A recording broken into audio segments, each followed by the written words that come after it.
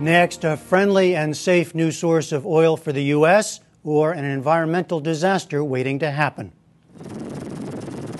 The tar sands of Alberta in Western Canada are today considered one of the largest oil reserves in the world, a source of crude petroleum known as bitumen.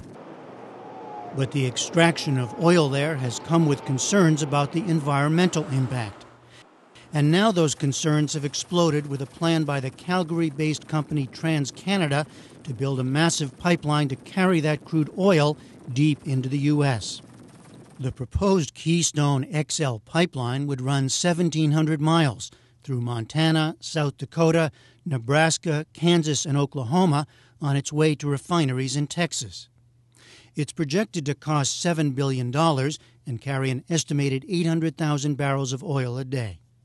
The plan has galvanized a growing opposition from those who fear it would increase greenhouse gas emissions, as well as the prospects of leaks and spills in environmentally sensitive areas. Activists are now in the midst of a 2-week protest at the White House. Some 400 have been arrested so far. On Friday, they were dealt a blow by the U.S. State Department, which released a report finding the pipeline project will present no significant environmental problems. A final decision to allow or reject the pipeline will come from Secretary of State Clinton and ultimately President Obama. It's expected by the end of the year. And we have our own debate on the Keystone Pipeline project now with Robert Bryce, Senior Fellow at the Manhattan Institute and author of Power Hungry, The Myths of Green Energy and the Real Fuels of the Future, and Bill McKibben, an environmentalist, author, and organizer of the ongoing protests in Washington this week. Bill McKibben, why these protests? What's the key problems you see with this project? You know, this has turned into the biggest civil disobedience action in the environmental movement in a generation. And the reason is that this tar sands in Alberta is a big deal. It's the second largest pool of carbon on Earth after the oil fields of Saudi Arabia. Jim Hansen of NASA, who was arrested today, really the world's foremost climate scientist, said, as he was speaking this morning, said, if we go ahead and begin tapping these unconventional energy sources, of which the tar sands are the biggest example, it is, and here I quote, essentially game over for the climate. Since, for once, Obama can stop a project without having Congress in the way, this has become the focal point. And these arrests have actually now over 500 people. The numbers are just growing and growing day after day. All right, we'll go into some of the details. But first, as a general proposition, you support this. Why do you think it should go through? I do. Well, Jeff, I appreciate Bill McKibben's passion on the issue. I understand his position, but my position is very simple. I'm for cheap, abundant, reliable energy, particularly now in the U.S. when we have over 45 million Americans on food stamps. We have more than 9 million unemployed. The actual unemployed or underemployed number is probably twice that number. We need cheap, abundant, reliable energy, and this project will in particular provide abundant and reliable energy. The oil sands in Canada have over 100 billion barrels of oil in them, and we need it now, given particularly because we want North American energy production. Better off if it's domestic, but we've been relying on Mexico and Canada for many years. Over the last decade, Mexico's oil production has fallen by 600,000 barrels, and Canada's has risen by more than 600,000 barrels. I'd like that. We need that reliable energy production as close to home as we can, and if we can buy it from friends and allies, that's even better. All right, so that's the argument. The U.S. needs the oil. Why not get it from a friend rather than be more dependent elsewhere, and especially if it provides U.S. jobs? That's the argument we hear for it. There's got to be a better way to deal with our food stamp problem, especially when, as we're now beginning to see after a year of the most violent and extreme weather we've ever recorded around the planet, after the price of food has gone up around the world 80% because we're missing harvest after harvest with drought and with flood, we've got to take global warming completely seriously. I understand the realism that Robert brings to this, but there is a deeper realism at work here. And if we do not get to work on climate change now, and this has become the proxy fight for climate change in the Obama administration. This is a guy who, the night he was nominated, said, in my presidency, the rise of the oceans will begin to slow and the planet will begin to heal. Congress has kept him from keeping many of those promises, but this time he can't. But in the State Department report, if I understand this rightly, they're saying the extraction is going to happen anyway. And the greenhouse gas emissions. That's what's so interesting. Because the Canadians aren't saying that. I mean, they have to have it. Alberta's a long way from anywhere. They have to have a pipeline to get it out. The one they're trying to build west to the Pacific has been completely blocked for years by Indian tribes in Canada who have a lot of legal power.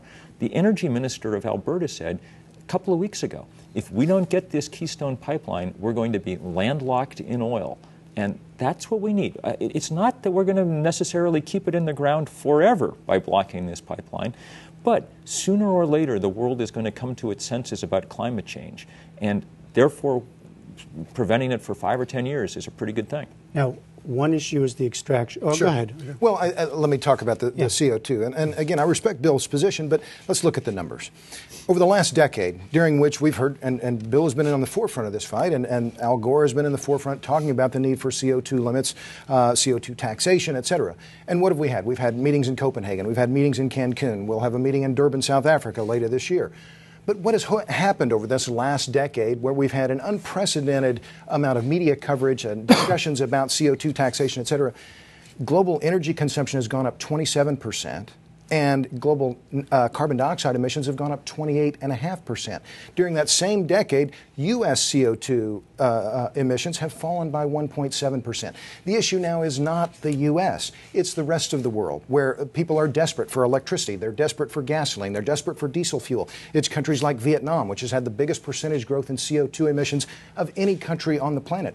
Vietnam, China, India, Malaysia, it's Indonesia, Brazil, Pakistan, all around the world. So you mean it'll go somewhere else? If it doesn't come to the U.S., it is going to find its way to the market. Why? Because we have 1 billion motor vehicles on the planet, and people want mobility. So again, my thesis is cheap, abundant, reliable, and this pipeline is a key part of that.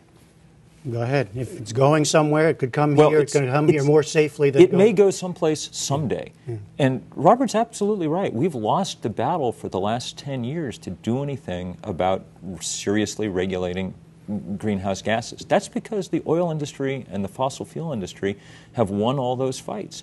And no surprise, they have more money than any industry on earth. That's why we've been working hard to find a different currency to work in. For the last 2 weeks, it's been our bodies here in Washington, and it's beginning to make a difference.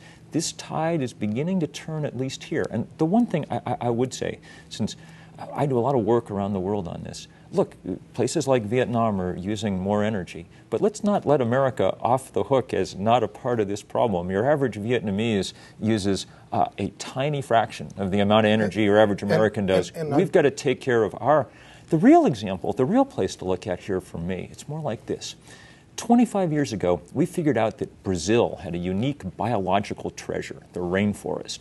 And we asked them to preserve it, and they've done a pretty good job, you know. They've slowed deforestation. They've reduced carbon emissions more than any country on Earth. It turns out North America has a unique geological formation, this huge pool of tar sands. It's not too much to ask us to forego that and to instead take this opportunity to really begin bending the curve. Let's talk about Brazil then, if you don't mind, because what's happened in Brazil over the last decade, oil production in Brazil has grown faster perhaps than any other country on the planet. Their offshore oil industry, led by Petrobras, their national oil company, they're among the best in the world at offshore drilling, are now producing on the order of 2.3 million barrels a day. So this idea that somehow we're going to keep this carbon in the ground, again, the premium for better lives around the world among the billions that live in energy poverty is too great. Right, let me ask you about one other. We're talking about the emissions aspect to this. Sure. But the other thing people wonder about is the pipeline itself, the possibility of leaks and spills. We just saw this in Yellowstone River this summer. And we saw the Macondo blowout last summer. Right. Look, every energy source, every power source exacts a toll on the environment. There is no such thing as a free lunch in energy or anything else. So is there a possibility of leaks and damage? Of course. But we have 2 million miles of natural gas pipeline in this country. The cheapest, most effective, safest way for transportation of natural gas and oil is with pipelines. The precursor pipeline to this one, a much smaller one, in its first year of operations managed to spring 12 leaks. Okay, for some reason, we're running this particular pipeline over the Oglala Aquifer, the biggest source of fresh water in the middle of our continent.